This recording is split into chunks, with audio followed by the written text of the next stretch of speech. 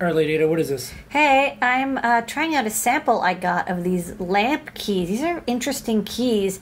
They actually showed up on JP's video. He's been like loving these lamp keys. You see, it's an opaque black plastic key within this clear window that like you have neopixel or LED glow through. They have this kind of cool like modern cyberpunk 80s look to them, which I really dig. So after I asked JP what they were called, I found a supplier. They're not super cheap, but they have a great look to them.